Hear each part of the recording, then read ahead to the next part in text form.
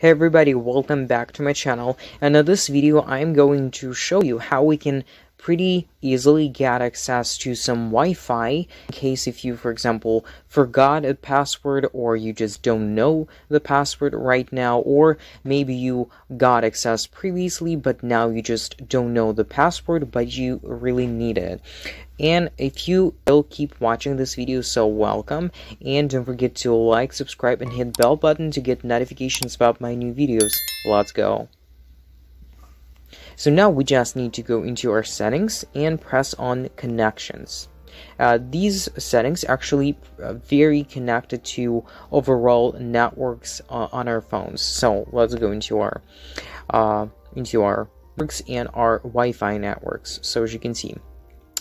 So now in this video, as you can see, for example, you already have access to some Wi-Fi, as you can see, but for example, right now, for example, in school or some other educational facility, you got access. So for example, your teacher gave you access to Wi-Fi, but you don't know the password, and for example, you want to, for example, share this Wi-Fi access with your friend or to some people, and this basically works with some other scenarios, not just in educational facilities but everywhere. Whenever you got access to any Wi-Fi, you can know the password immediately. So now we just need to press on this sign of settings and press on, as you can see, QR code. So QR code is basically code that consists of coded information of password and overall information about this network.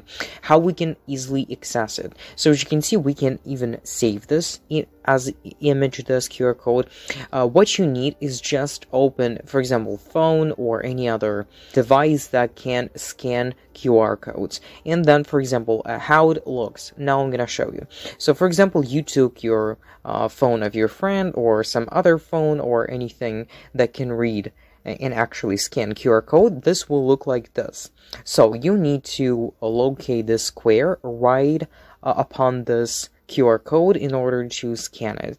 After this, you will be immediately right into this page. So as you can see, you will see coded name of the network and word password, but as you can see, these are little asterisks hide the password from you. But how we can easily get access to, you just need to press one time tap on your screen, and after this, immediately you will receive the password from this network.